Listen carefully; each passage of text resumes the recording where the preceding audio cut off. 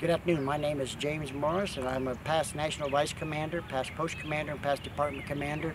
And we're in the Glendale Cemetery in Cardington, Ohio, recognizing Memorial Day.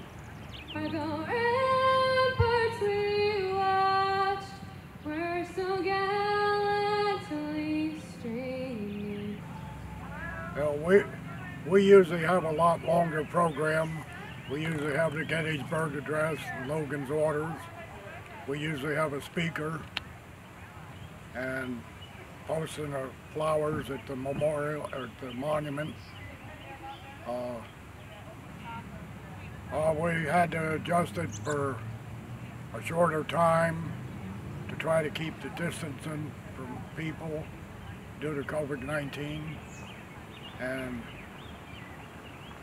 what we did today was a short version, but it was here to honor all the dead from all wars.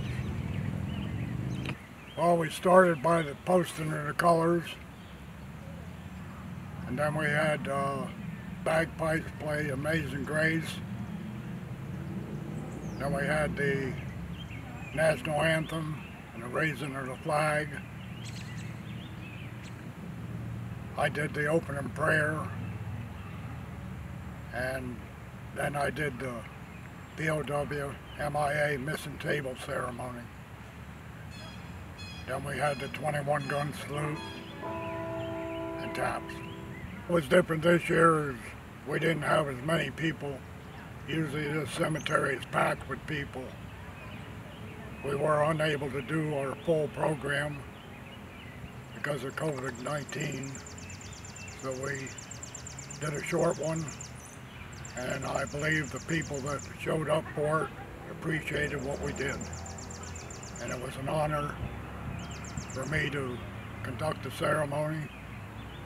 I'm the Post Commander, Jenkins-Vaughan, American Legion Post 97. I've held commander 12 different times. Memorial Day is very important to our post and our area. It's a time for us to remember those who gave so much for this country, so we can be here today to do this. The peace we have and the freedom we have is just because of all the veterans that sacrificed so much, and a lot of them gave their lives so we could do this every day. We did come out and decorate all the veterans' graves. We did over about 620 graves in this cemetery of veterans. Put flags out on every veteran's grave. We normally have chairs out here for people to sit on. We didn't put any chairs out, so we keep them separated a little more. And we told people on Facebook when they did come out, not get all one group, just spread out a little bit. We also asked them to put posters in their porch or in their windows of their house, remembering a veteran that is out here. So we did all that ahead of time.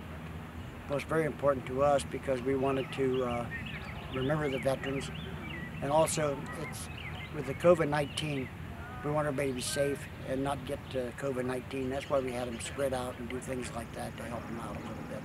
I was just glad that there was a lot of people here. They spread out all over the cemetery, and that really made it special to us.